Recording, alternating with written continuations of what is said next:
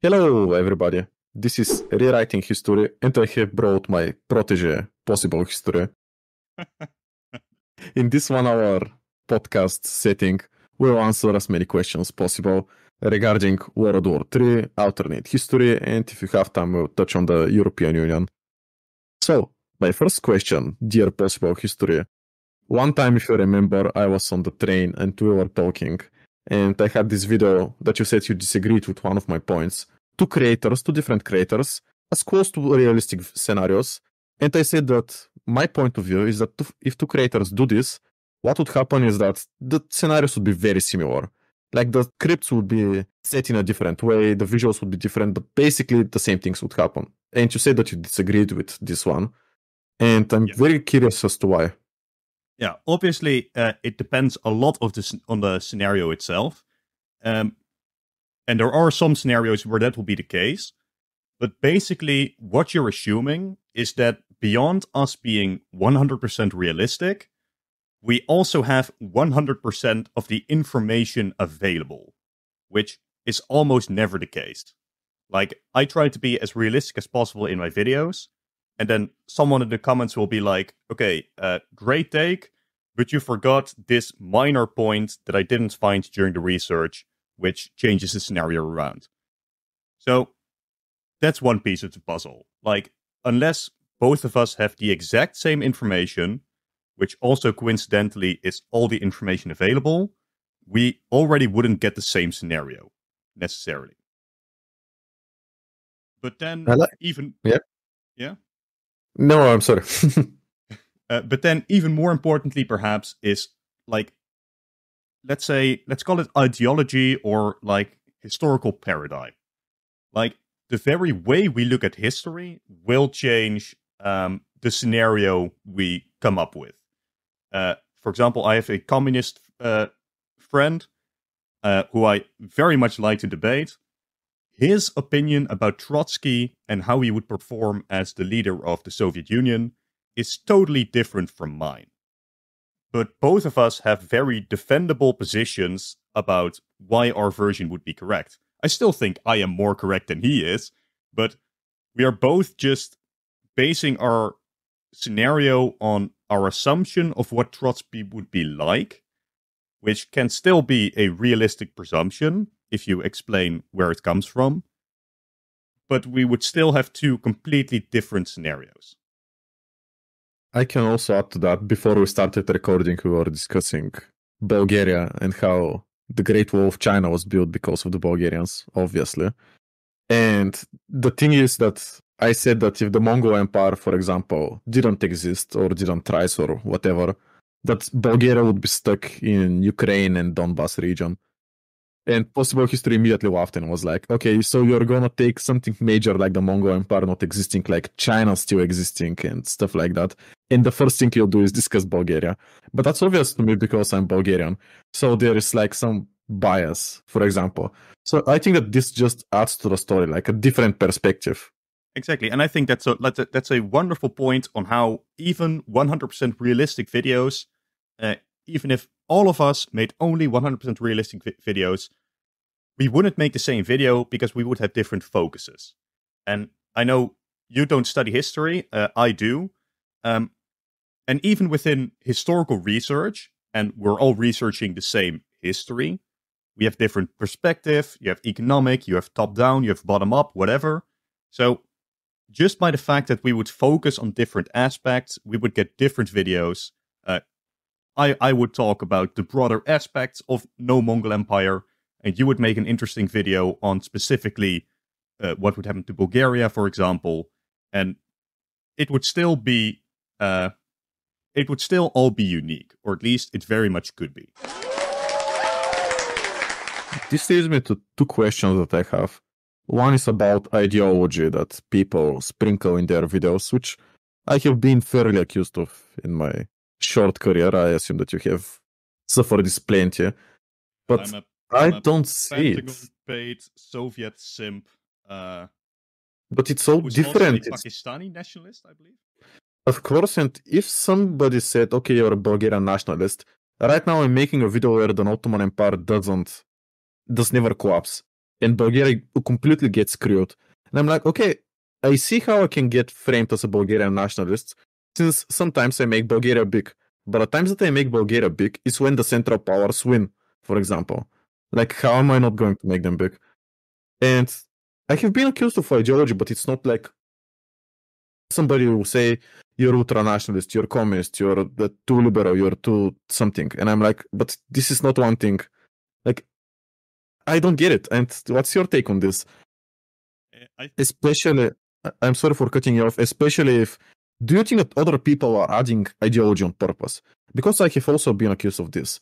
Somebody is like, okay, you're a communist and you're making pro-communist videos just because. And I don't get it. So please give me your take. I think in terms of the nations, you have it particularly hard with Bulgaria, because the Dutch in history, there are a couple of periods where they're relevant, but really I just don't mention them. They aren't involved in the major wars too much and whatever, you know?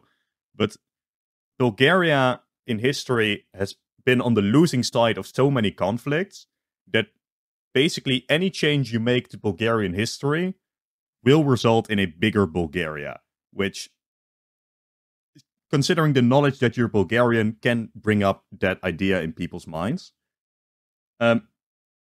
Beyond that, though, personally, I'm not... ideology in videos, I think it's mostly what people want to see in them, you know?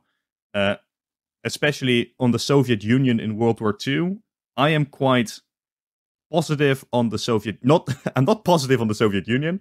I am positive on the Soviet Union's war capabilities against the Germans. And because of that, I've often been criticized for being a communist. But at the same time, I've been criticized for always letting America defeat the Soviets during Cold War scenarios and such. So, really, anyone can read any ideology in any video that they want. And there are videos which do have strong ideology bias in them, but I think for the most part, it's people reading too much into something that isn't there. And what about realistic scenarios, if I can touch on that? Because some of my videos, people will say, okay, that's not realistic. And I'm like, okay, if I do it in a realistic way, then nothing too interesting would happen. And we get paid by how many people watch until the end of the video or close to the end. Like, that's the goal. And if I make a super boring video, but it's super realistic, then like 10 people would enjoy it. And it's like a sacrifice that we need to make. I'm willing to sacrifice a bit of realism just so I can get an entertaining scenario. Like some of my videos, I just disclaimer, it's not realistic. Yeah, I think that's the most important part. Personally, I've released a number of videos. I think the one most people keep referencing is I made a video on Russia winning the Crimean War. And my conclusion was basically, there would be things different, but some people claim like the entire balance of power would be broken, Constantinople falls, the Balkans would be liberated, and that's just not the balance of power at that time. Nobody would allow Russia to do that, realistically. So, I made a video, which was like 15 minutes long probably, and the conclusion was basically not that much changed. Personally, I don't really mind too much, but to spice up those videos, I often go like, okay, so this was the realistic portion. If I'm being realistic, I don't think too much would change. But now, let's go into a more exciting view, you know? Let's now wonder what if Russia actually did conquer all of this stuff. For example, I have a video on a French victory during the 7 Years' War coming up. And the main timeline, my conclusion would be like, a French victory would change a lot, but would be very underwhelming, because actually defeating the British Navy and doing crazy stuff isn't really that realistic. But I would still first cover the realistic version and then say, but what if France did just completely crush the British Navy and win decisively everywhere, you know? I think as long as you disclaim and explain the changes you make to make it unrealistic, I think there should be no problem between the two. I agree, and I actually stopped receiving these complaints after I gave the people the realistic answer that they were looking for. But I have seen that if I do something a bit unrealistic, it would result in such a cool scenario. And I'm like, okay, I'm going to do it anyways. So if you have seen recently, over half of my videos in the past 2 months, I just offer two endings, not just one. I always split my scenarios up. And I also, yeah, I think that in general, it makes a lot of sense to, when you're making alternate history, to give multiple endings. Because the first point of departure will lead to a couple of changes. From there, we're basically just guessing. And except for like a couple of scenarios, it is basically impossible to definitively say this is what definitely would have happened. So even in small ways, I'm always like, okay, so they would get this, but maybe they wouldn't. Maybe they get more, etc., etc. Always offer like a pool of changes instead of just, this is it, this is the timeline now. If I can also add something to that, I think that you'll find it very enjoyable, since both of us write our own scripts. And I was like, okay, we need a good story arc. So basically, you need a good underdog story. Which, I mean, Rocky in the first movie, just coming as close as he did, is very unrealistic. I think that we all can agree. But man, what a story. Okay, I'm shook, man. Rocky was a national treasure. He deserved the title. No, I mean, you know what I mean. So basically, you need a good underdog story. And you can't achieve this in a realistic way. I mean, it's fiction. I mean, personally, I definitely lean more towards the realistic side of alternate history.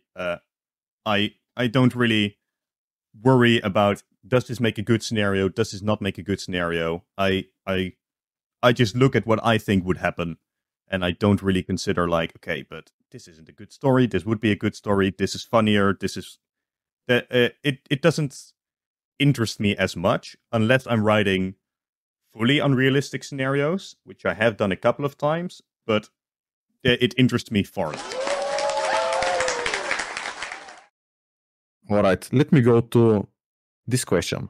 What are the main problems in the alternate history community? Like, what do you think? Is it something that we discussed, or do you have something more to ask? To add to this topic? Personally, I wouldn't really know. I used to watch alternate history in high school. I have basically stopped afterwards. The only channels I watch now are Alternate History Hub, and sometimes videos of the people I like to collaborate with. So I watch your videos occasionally, but I just don't really watch that much alternate history anymore. So to really speak of problems in the community, I don't I don't know anything basically. But you do get people who watch your videos and they will say, okay, that's not realistic, that's ideology, that's something. So you can also discuss your problems, not just the whole community as a whole. Yeah, the thing is, on the whole, I think the community is quite fine. Of course, you get the people who are like, oh, you're being biased, you're being unrealistic. But I don't see that as too much of an issue, especially the realistic ones. Assuming that they actually provide good arguments, that's great. Like, I don't know everything. I make mistakes in my videos, and I like getting called out on them if people actually support them. Of course, if people only say like, hey, you're being a knob, this is completely bullshit, like that's not great, but you get that everywhere. So I'm not really too bothered by those kinds of people. I just ignore them. I don't really read too many comments anymore anyways. So honestly, for me, reading negative comments just makes me immune to all the hate, because like people will tell me I can't understand the word you're saying because of your accent. And I'm like, okay, this is the 10th time I have heard this today. And I'm like, okay, I need to improve my accent. Yes. But am I really gonna let that bother me? Oh no. Like, I have walked a very long road. I think that even yesterday I watched one of my old videos and I was like, oh man, thank God I have improved. And imagine like after 6 months, how it would sound. So yeah, of course. Yeah, watching my old videos is always a struggle. Just hearing my voice, hearing the way I speak even, because I think it was one time I watched a video of Alphared. I assume you know him. Uh-huh. He was he was talking to another YouTuber, Pokemon Challenges, on his way of presenting. And he said, you should sit relatively straight and speak with some enthusiasm and use your outside voice, he called it, instead of your inside voice. And I heard that, and that really clicked and stuck with me. And that improved my speaking so much, because right now I'm mostly using my outside voice. But like when I'm talking to my friends, I lean back, and I find it's difficult to even attempt to do it now on camera. But Because we are not friends. Yes, exposed. There I go. But like the enthusiasm level and the way you speak, the amount of energy you put in your speech changes so much. So hearing back to my old videos where I was just in a very monotone way, speaking with a low volume, with a lot of gaps between my speaking, it shows how far I've come, basically. And this is something that people don't usually get, that two guys from Europe would have problems speaking in front of a microphone. And they're like, okay, what's the big deal? But it's actually a quite big deal. And for me, when I'm recording, because I'm from Bulgaria and we use a completely different writing script, reading English is sometimes hard. And pronouncing in English is sometimes even harder. And doing the two things at once, you can assume how much time it takes to just record a voiceover on a script. But when I'm speaking freely like that, I can just feel my accent is a lot better. I don't make any grammatical mistakes or any mistakes at all. It's just the accent. So yeah, it's quite difficult. Yeah. What about the main benefits of the alternate history community, since we couldn't say a lot about the negatives? Yeah, it depends a bit on what you mean with the alternate history community. Do you mean like the viewers or the creators, or? I guess we can touch on both. Well, I think mainly everyone is very open in the alternate history community in terms of the viewers. I think they are very welcome to new voices, to new channels. There is a lot of space between like the 100% realistic kind of alternate histories and the more story-based types of alternate histories. So it really is a very broad collection of people, a broad collection of channels, which I think is always great. Offering basically anyone who wants anything, something great, you know? For example, I think Videntis, with his visual storytelling, his videos usually look amazing. He goes for the bolder, the story-based alternate histories. I think that's awesome, you know? And on the other hand, you have Alternate History Hub, who focuses basically fully on realism and everything in between. I think that is the best part about our community right now. Do you think that the alternate history is, in general, an underserved niche? How do you mean? Like that we wouldn't have enough creators? Yeah, basically. I don't really have an opinion on that too much. I remember when I was young and actually watched it, there were channels enough. We had like Muncher Z, What If Alt-Hist, Alternate History Hub, and a couple of smaller ones, which I think was more than enough. You now have like Muncher Z and What If Alt-Hist moving away from alternate history, and you see that channels like mine and yours are coming in to fill the void. So I don't think that's necessarily an issue, and new channels will pop up if old ones start moving to more serious politics content, geopolitics, etc., etc. I don't think there's any issue with over or under saturation, really. I'm not pointing out as an issue because I can say from my experience starting relatively recently, it's like 10 months, I think. Yeah, it's almost exactly 10 months actually. And it did seem quite as an underserved niche because I polled people on my YouTube community what they prefer. Do I give an updated take on old scenarios like what if Germany won World War II? Because there are some videos, but they are usually a couple of years old. And I was like, okay, I can update them. Or do I make scenarios that are never seen before?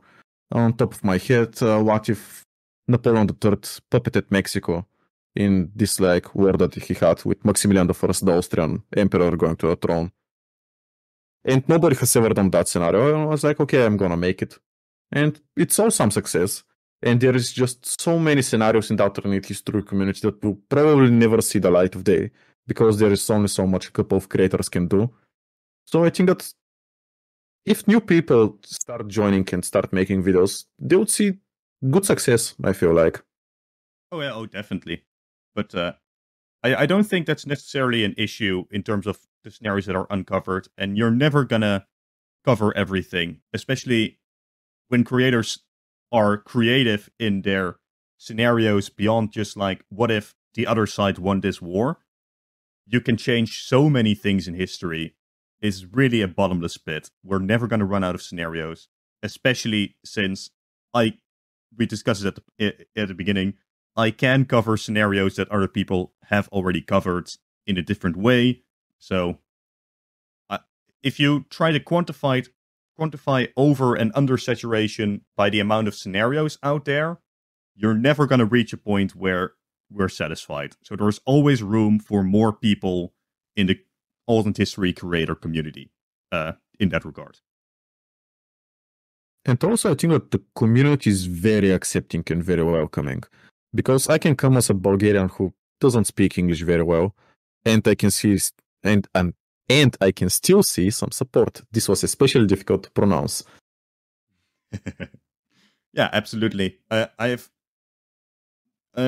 basically never had a video that was overly disliked, even when I myself look back on it and I'm like, okay, that wasn't my best take. I would definitely do that different now. I think people are very constructive, very kind to creators. So I think that's a wonderful thing. And I also can add something very interesting, because due to TikTok, YouTube Shorts and all that, the people's attention span is ruined, but kind of not in the history community. Because you can imagine that for a lot of other genres and niches and everything, the viewer attention has to be going down.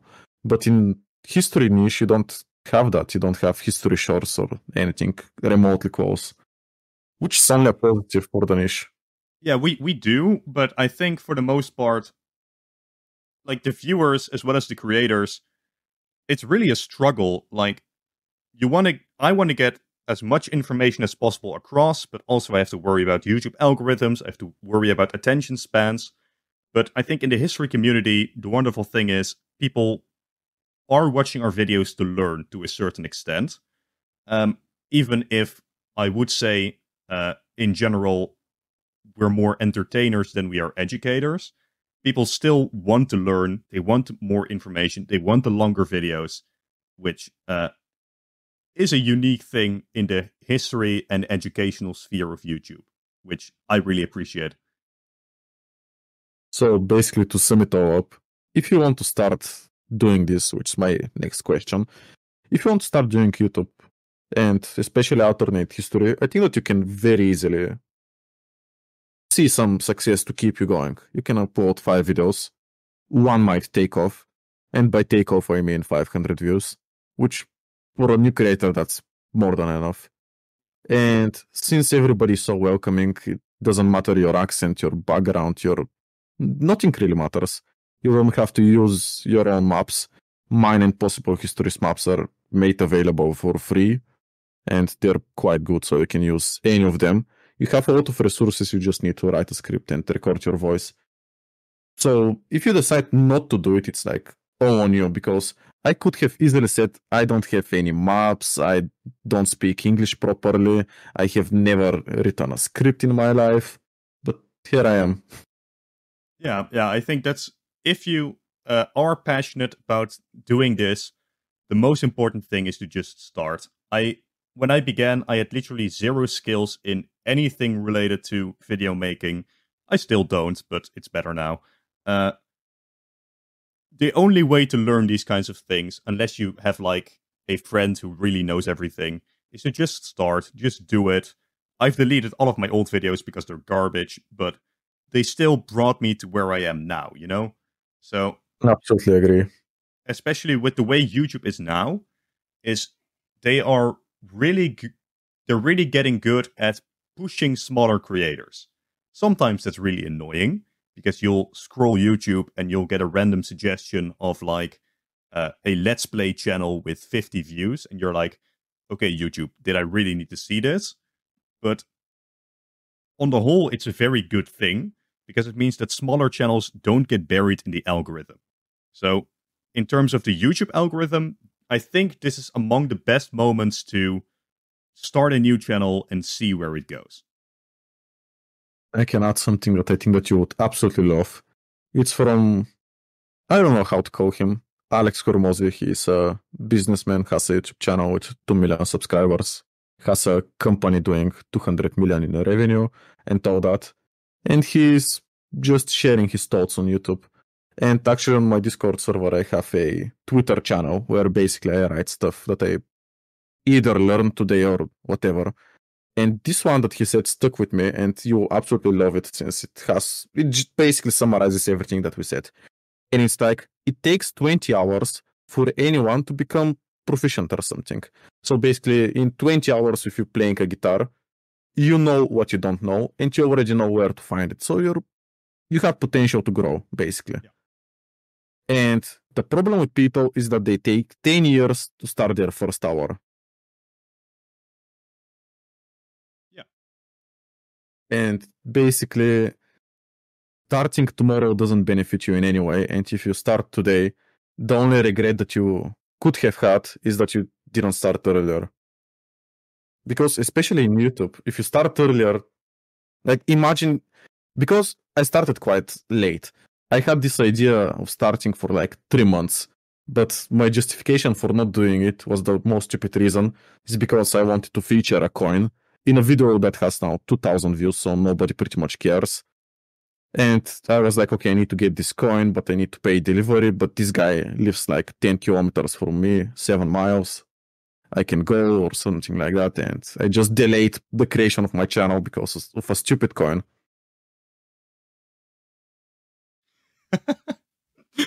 You haven't told that story before, but that's crazy, man. And you know what? I didn't get it, so I was like, okay. And while I was waiting for this coin to arrive, I made 2 new videos. Not to arrive, just while I was contemplating getting it in my head. I made entire 2 videos. So basically, I debuted YouTube with 3 videos uploaded all at once, all referring back to each other, which I don't recommend the strategy. It wasn't worth it. But I did it anyways. Yeah, fair enough. To smaller channels, I would recommend just putting your scenarios out there on things like Reddit and stuff. You won't get that many views, but it does have the possibility to really start the train rolling. Just a couple of outside views on your first video, so that your first video isn't just sitting there at 0 views, can be amazing. I think that's what I did for like the first couple of months. I posted all of my scenarios on Reddit just in hopes of getting more viewership from there.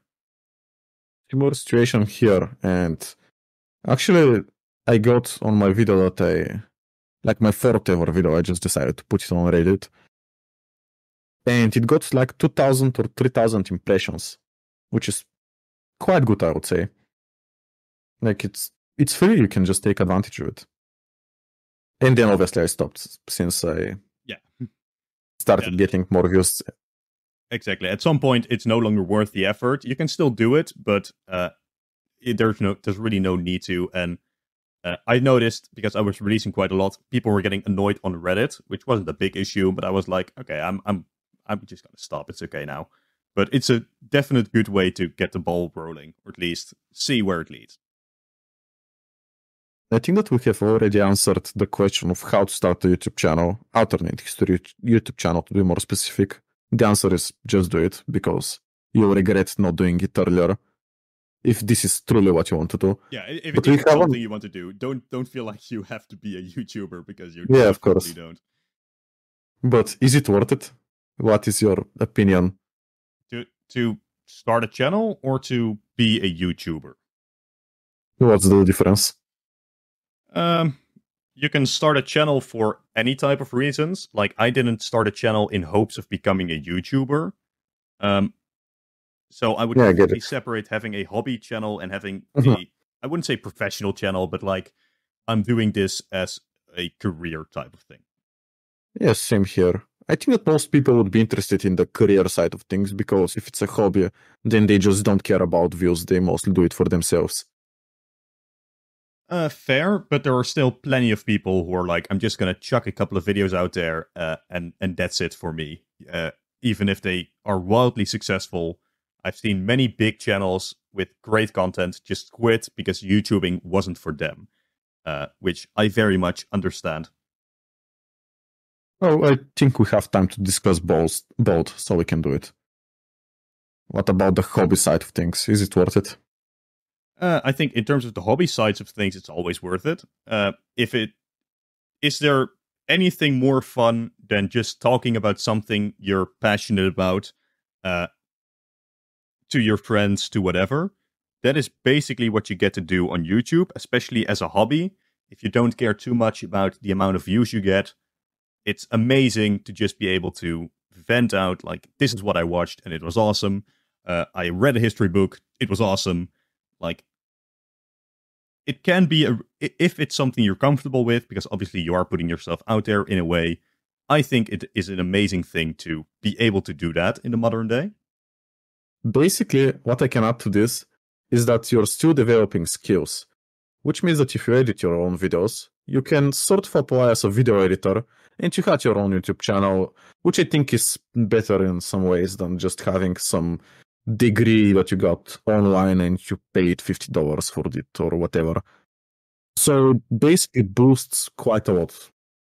Yeah, I think the most important general skill that anyone will be able to improve on by YouTubing is just speaking and public speaking.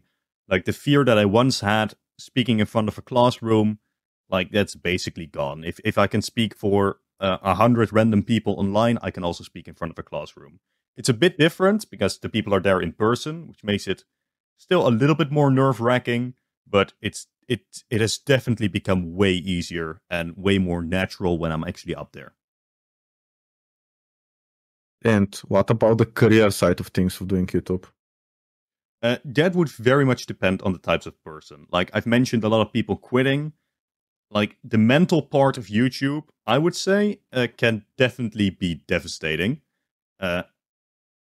And, like, on the viewer side of things, you only see our subscriber count update every now and again. Like, for my channel and my size, I believe it only updates when I get 1,000 new subscribers, which takes a while, obviously. On the creator side of things, I can see literally every single subscriber down to the final point, essentially. If someone joins, I see it. If someone leaves, I see it, like, in real time.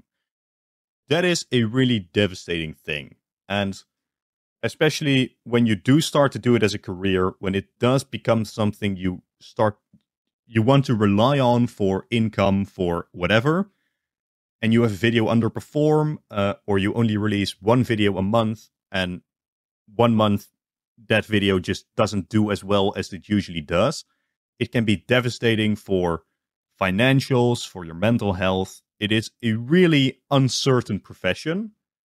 So I would definitely say, in terms of the professional side, try to start off as a hobby YouTuber and try to see what it is if it becomes a profession.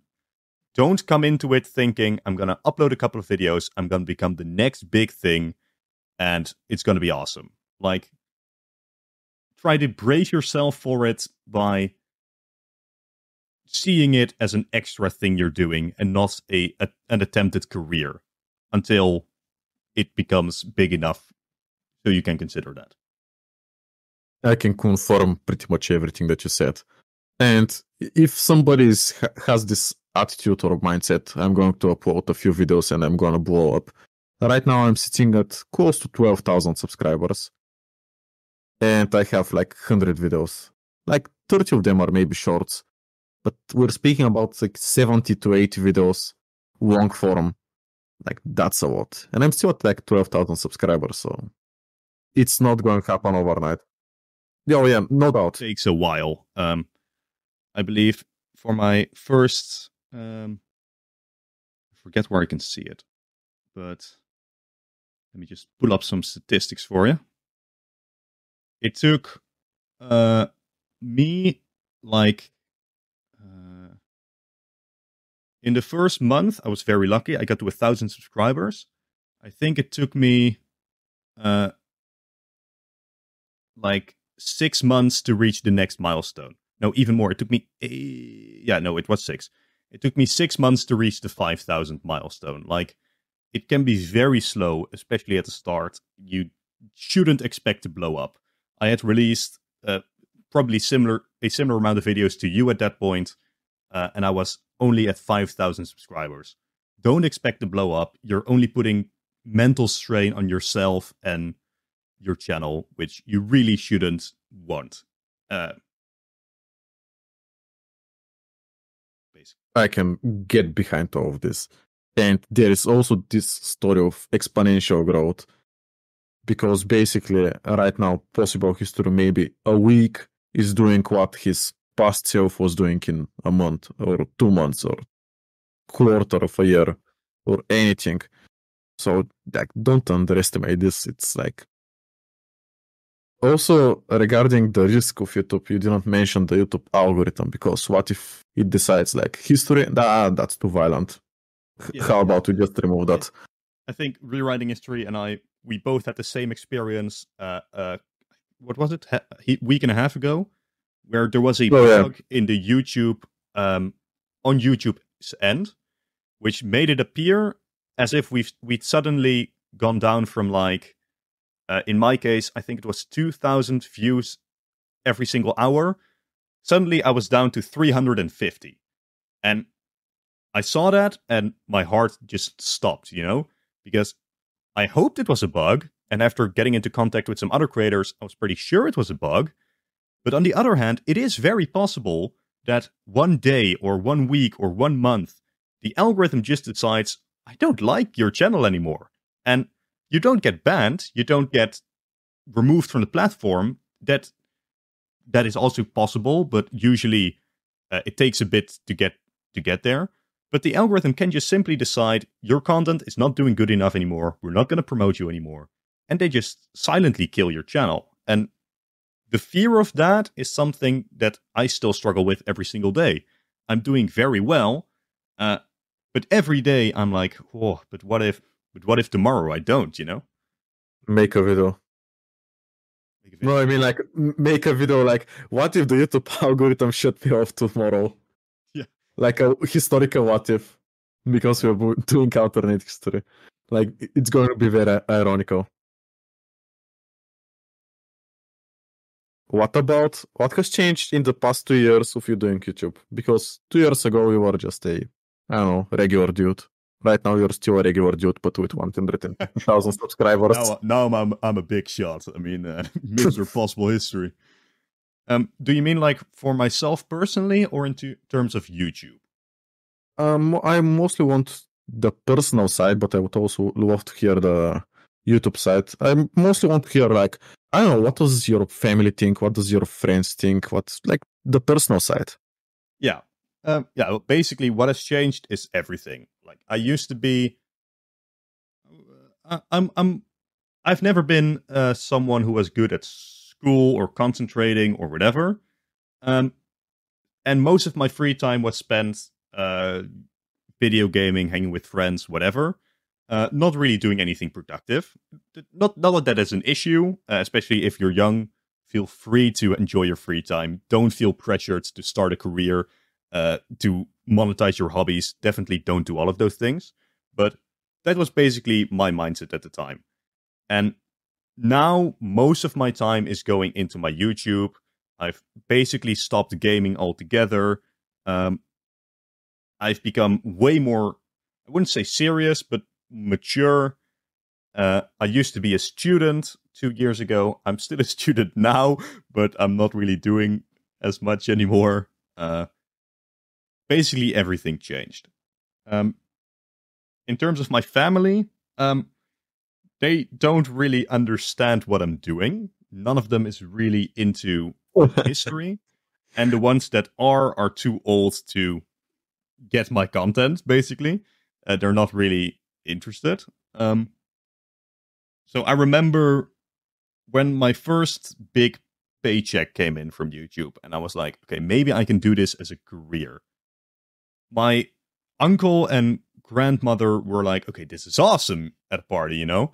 And my grandfather just sat there and he crossed his arms. He looked at me a little bit angrily and he said, yeah, but you still don't have a degree, so... And that was all he had to add on the subject. And I was like, okay, thank you, Granddad. I know that my older brother doesn't support my YouTube career. And while he doesn't say it to me personally, he says it to like our joint friend groups and my family, where he's like, oh yeah, he's just making stupid videos. He has a bit of luck now, but it's gonna run out and it's gonna be nothing again. And I'm just like, okay, man, thanks. Love the support there. It sounds like jealousy to me. Sounds like what? Jealousy. Yeah, oh yeah, probably, but it's really something in terms of my family that I've gone through alone. I do try to keep them updated somewhat, like when I got 100,000 subscribers and I got the play button, they all thought it was awesome. But beyond them being like, good for you, there's basically, they don't care. My friends, my history friends care a little bit.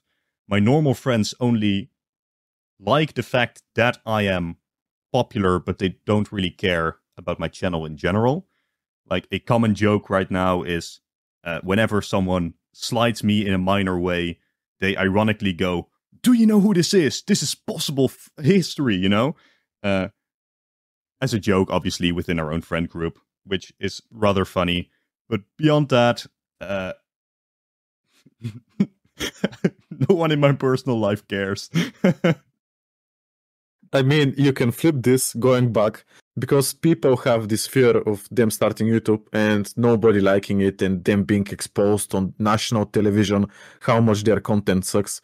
But you can see that even a guy like Possible History at 150,000 subscribers, like nobody cares, even his friends, like, which, I mean, you can use it as a good thing when you're starting, because nobody would care if you fail, right? I'm just trying to make the best of the situation. And that is very true. For me personally, I tell my grandparents that I'm a video editor because they can grasp it easier. Yeah, fair. I'm like, what are you doing? And I'm like, yeah, I'm still working for another company. No, I'm not self-employed. This is like only rich people do that. I'm not. And I'm like, yeah, I work in a company. Thank God they haven't asked me the name or anything, since I have to lie on the spot. Yeah. Which I think is quite interesting. But for me, like with my friends, again, nobody cares. I mean, like, of course they are supportive, and I'm like, yeah, like, I cannot go out, I'm making videos, and I'm like, sure. Which is great. Yeah, they're on the whole, they're definitely supportive. But don't expect like your personal life to be impacted too much and people to recognize you off the streets and your friends to be like, whoa, what a big shot. Like, you know. There is a certain especially because, like, for the most part, we don't come on camera on our main videos. There really is no fame connected to the job for me. Unless somebody recognizes your voice in the grocery store. Yeah, but like recognizing a voice is difficult, man. Like, especially in a different language. Yeah. Yeah, that's true. Like, I'm Dutch, so if I'm talking in a grocery store, I would speak in Dutch. Like, I go to college still, and there are all these history students there, which technically should be my target audience. Nobody has recognized me, of course, obviously. Nobody has gone like, hey, I recognize that voice. Are you the possible history? Nah, I can actually one-up you on that. I'm just like, I'm that meme, you know, where I'm standing in the corner, everyone is partying, and I'm just like, they don't know. They don't know. Yeah. Honestly, let me tell you a story. I think that you will find it quite funny. I can one-up you on that since my university, the Technical University of Varna, which I quit, I think 6 months ago, about something like that. Basically, I decided to drop out of university 1.5 years in because I was like, okay, a university either gives you knowledge or it helps you get a job. And for my situation, I studied programming in school for 5 years. I worked it for 2. And I was like, okay, I'm not going to get the knowledge. But I already have like 2 years behind my back, which I think is more, I don't know, appealing rather than just a degree. So I was like, okay, I'm not getting anything that college has to offer, and I can focus on YouTube, so fuck that. I'm not boring it out. So before I quit, I was like, what are you blurring out? But I get it. yeah. Basically, in one of my... No, actually, I have 2 people that were from the exact same university, like in Varna, in my home city. One was in my Discord, very like active member, and he just... I remember because I don't know that he knew I was from Varna. He just knew that I was Bulgarian, and he just took a random picture of the campus. And I was like, oh yeah, I'm pretty sure I know where this is. Do you want me to tell you? And he was like, yeah. And I'm like, this is the playground up of the Technical University of Varna. And this guy just didn't know what to respond. Because I was spot on. And yeah, basically I had one person in my Discord server who studied in the exact same university as I did. And one time I was live streaming Hearthfire and playing Bulgaria in Millennium Dawn, so you can assume that 50% of my audience was Bulgarian.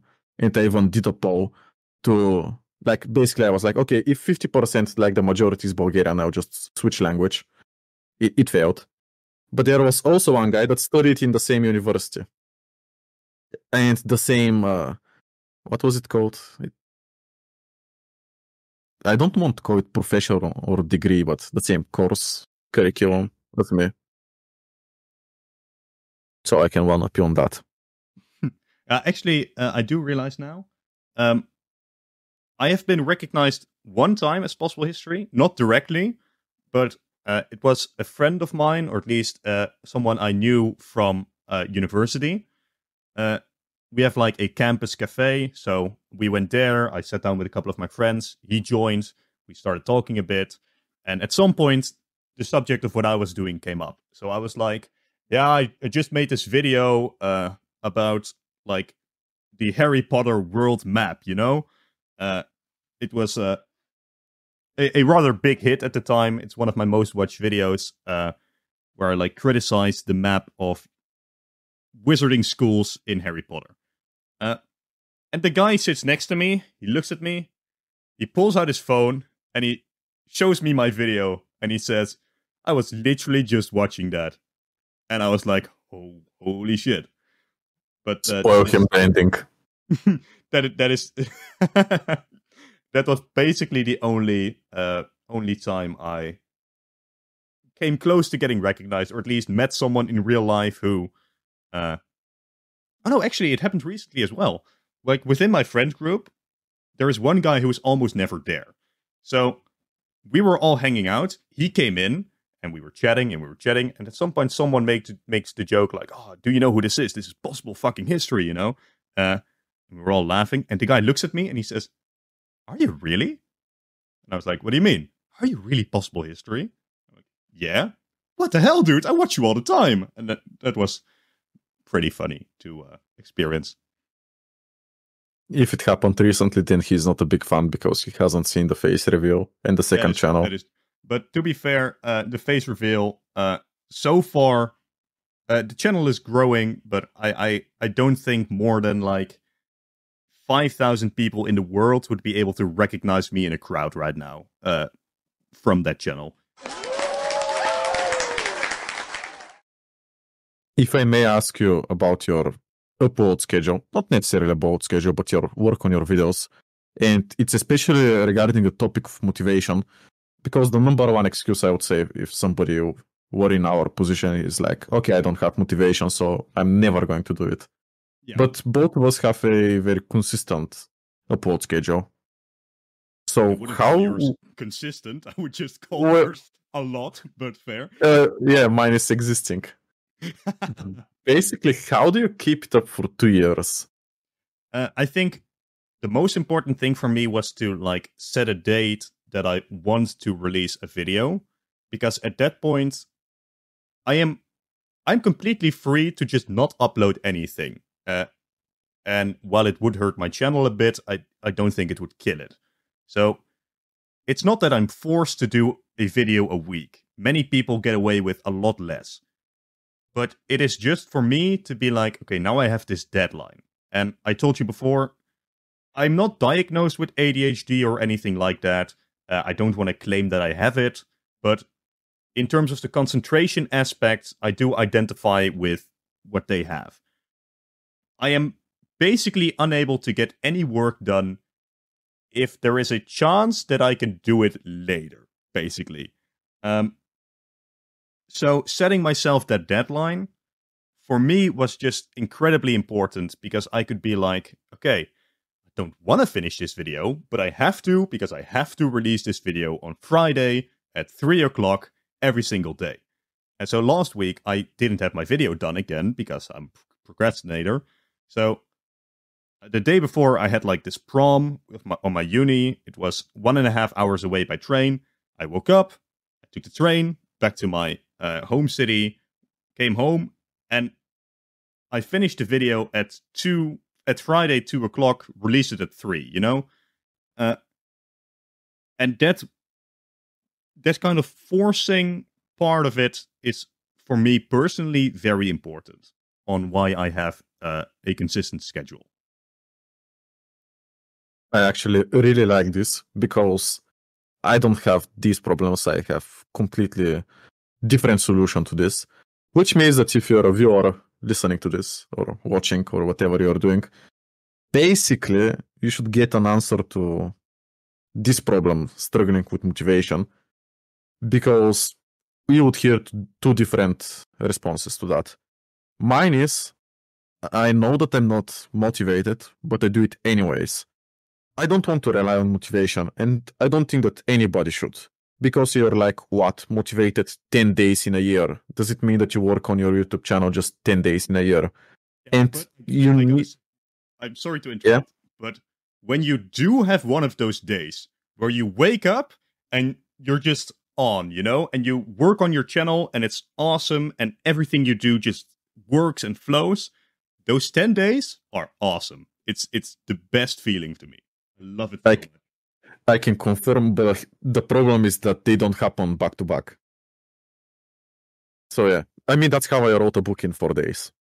I just had a very nice couple of days. Like, I was writing up to 10,000 words a day, which it's a lot, I would argue. It's like creative writing. It's not like gibberish. So basically, I just was like, okay, fuck motivation. I don't need it. I'll do it anyways. And I also started rewarding myself. I am a cigar smoker, a proud one, and that. You popped so I was, yourself. Yeah, and I was like, okay, depending on how this successful video is, this is the price I'm gonna spend on a cigar. And I don't have a spreadsheet yet, but maybe I should create a spreadsheet about like a range of views. Like sub 10,000, I get like that €4 cigar. And if it's like 100,000 plus, I get like €20 cigar or whatever.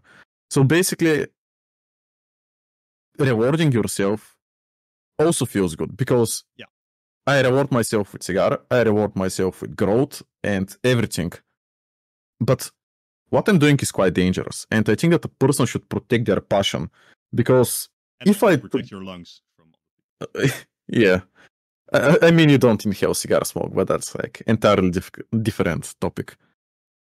And what was protecting your passion. Basically, you need to protect your passion because the problem is if you work despite motivation, and right now if I don't protect my passion and I'm like, okay, I'm no longer passionate about YouTube, I'm gonna quit. The thing is that I'm gonna quit before I reach possible history levels, when I would argue that you do less work and you get more reward. Like, of course you can disagree with me, but you know that before you were putting more work than now. I mean, in videos, for example, like, I don't mean to discredit you or anything. You're obviously doing live streams, you're updating your maps, you're doing a lot. But you can agree that, like, time to reward ratio right now has been the best. It's definitely improved. I would say I'm still spending a similar amount of time on my channel, but like you say, time to rewards, of course, it gets way better because I have a limit in the amount of time I even can spend, you know? So, I couldn't put in more work if I wanted to, basically. And that has been the case in the past as well. So, obviously, the more you get out of that, the bigger your channel is, the better it is for time to reward ratios. Exactly. So just watch out not to burn out and quit before you reach the most rewarding times. Another very important trick, not just for YouTube, but for your life in general, is positive procrastination. Do you know what this is? I have heard of productive procrastination, but Yeah, positive procrastination. I think it's basically the same thing. Okay. It's when I've done a script, I need to do the visuals, and after I've done the visuals, I need to do putting it together and recording. When I don't feel like recording and putting a video together, I can work on another video's visuals. When I don't feel like doing that, I can work on another video script. At any given time, I'm working on probably like 15 different videos. Some are just very short snippets. Some are just a map I thought of, like, okay, maybe this would be perfect Iraq. Some of them are full scripts, which I just never finished. But when I don't feel like doing one thing for the channel, I have so many other things that I can do, which I might feel more inclined towards at that point. And that is a very important thing to keep you more motivated. The thing is that it's different from productive procrastination. Productive procrastination means you're doing a video, but you cannot continue for whatever reason. So you boot up YouTube and you watch a video on how to improve your script writing or anything. Basically, you say, okay, I want to learn instead of do something. And the problem becomes when you just end up consuming all of this content and doing nothing. Yeah, fair. Well, think possible history. We have hit the 1 hour mark. We still have some questions left over, and it's up for the audience if they like the video and they want us to continue. What I wanted to discuss with you is the possibility of World War III, your take. Are you hiding in Switzerland? And also I wanted to discuss the European Union with you, since I'm Bulgarian, and Bulgaria is always on the bottom of every EU chart, and you're Dutch, which is fortunate. Let's say that.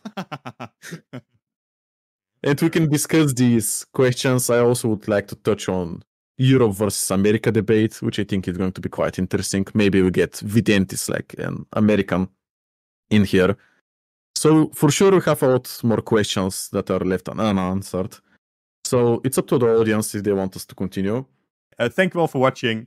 If you enjoyed the content, subscribe to Rewriting History's channel. I hope to see you in the next one. A lot of collaborations with Rewriting History are coming up, so you're going to be hopefully hearing a lot more of us in the coming weeks, months, etc., etc. Cheers, everyone. Goodbye.